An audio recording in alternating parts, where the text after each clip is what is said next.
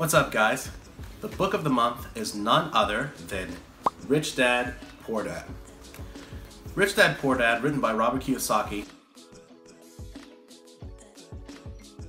fundamentally changed my life and the way that I saw money and my opportunities as a person. Growing up, I never wanted to have a job.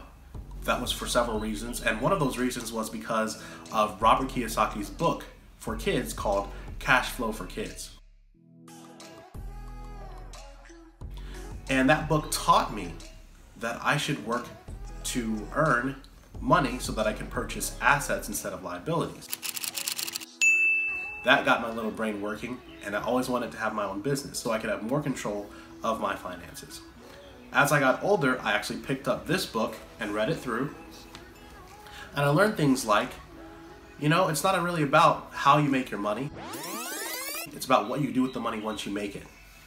And the fundamental difference that Robert Kiyosaki outlined between those who make a lot of money and then those who have a lot of money are that when you make money, if you want to be wealthy, you need to reinvest that money in more assets. And he simply defines an asset as something that puts money or cash flow in your pocket.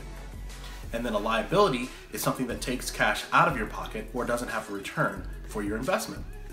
So the simple difference again is when you make money, do you reinvest it in something that produces more income, or do you put it in something that takes money out of your pocket every month, or is just an expense that you spend at one time and that money is gone forever? That got me thinking, and that helped me basically build the businesses that I built so far today. I think a lot of investors and people that are financially successful can trace their success back to a fundamental shift in their thinking that took place after reading Rich Dad, Poor Dad. Now, there's a lot of things in the book that you may or may not agree with, but I think that the principles that Robert Kiyosaki outlines really go a long way in helping somebody change their thinking, or if you want to become an entrepreneur, help you change your thinking and realize what's at stake and what possibilities you have if you decide to become an entrepreneur and take control of your financial future. The book tells a story about Robert Kiyosaki growing up with basically two dads. He had one biological father, of course, and his rich dad, or the man he called his rich dad, was actually his best friend Mike's dad. And this man mentored Robert from age 9 to age 28 years old.